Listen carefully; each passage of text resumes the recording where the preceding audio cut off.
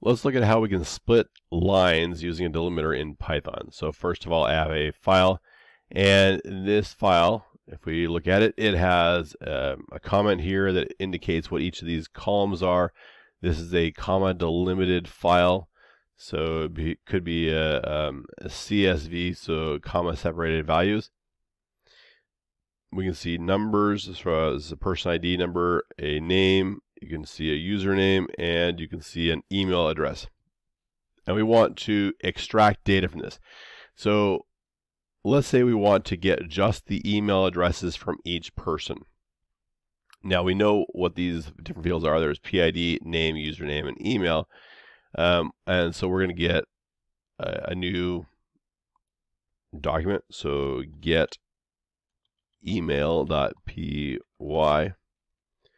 and so this get email.py is going to extract the email addresses from that list.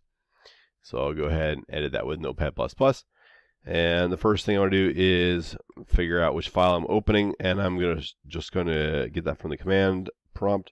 So import sys. So then we'll do if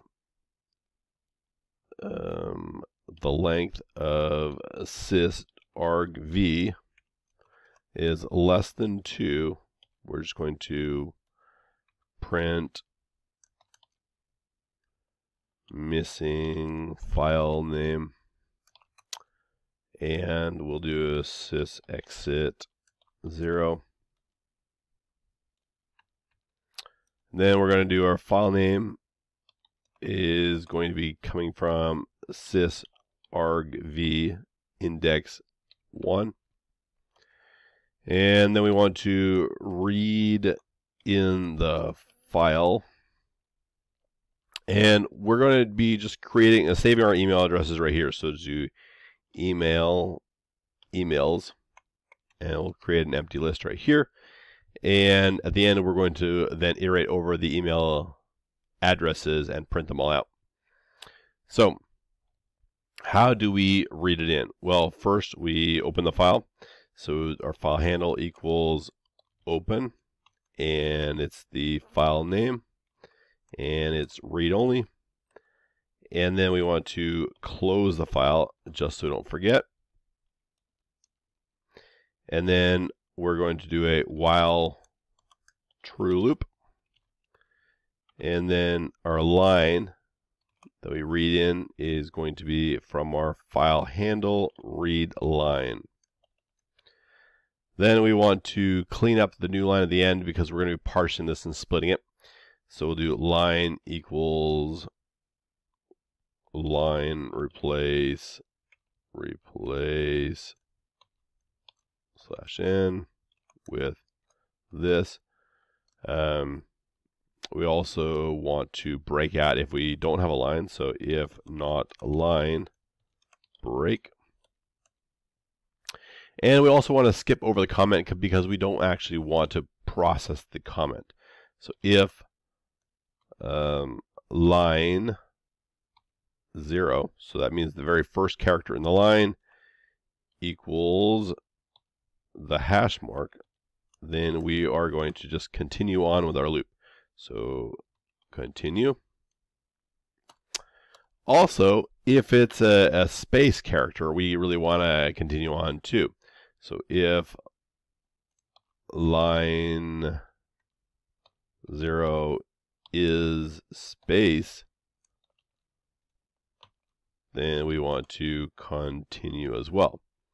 So that means if it's just a blank line and all you have is a new line character or spaces there in the front, we just want to like skip over and say, you know what, we don't care. We're skipping over it. All right, now we're going to let's clean the line, and then we want to split it. Split the line. So I do all the parts of the line. Parts equals a line split. And then I have to decide what character I'm splitting on. I'm going to be splitting on the comma because that's what was in there. And so what this is going to do is take this line, which is a string, and convert it into a list, which is parts.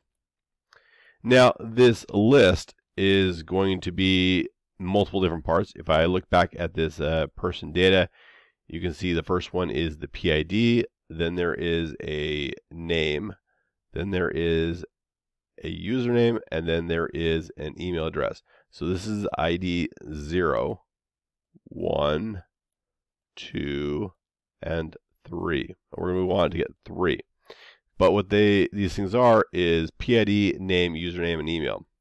So I'll just split them up right here so you can see it. So PID equals parts 0.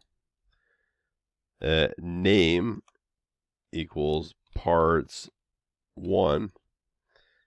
The username equals parts 2. And the email equals parts 3. Notice that my email right here is not the same as emails up above. All right. So once I have this split up, I want to save the email address. So I want to put this email address into email. So emails, append the email. All right. So at this point, I should have all of the emails saved into this emails list, and I can go ahead and iterate through the list. Display email addresses. So before email in emails, and I'm going to print the email address right there. All right, so that has different parts. It imports our sys. It checks to make sure that I have the right number of arguments. It gets the file name out. It then creates this emails list, and then it goes through and it reads in all of the lines from the file, and it puts them at the end. Now, there are other things you can do for error checking. Parts might not be for lengths or for items. So, you know, if something's missing, you could have issues there. So you might want to do a little bit of error checking there, and then skip lines or break out if it, you know, things aren't processed properly. But and then maybe you want to verify the email address does actually look like an email address. It has the @ sign. It has different parts on both sides. You can do verifications there if you have functions that handle that. So let's go ahead and save this, and we will test it to see if it works. So if I look at my directory, and I can see I've got this get emails. If I run it by here, it says file missing. If I do person data, it displays all of the email addresses, just the email addresses, from that person data file. So that is basically how you can parse a line, split out the pieces, and get what you want. So there you go.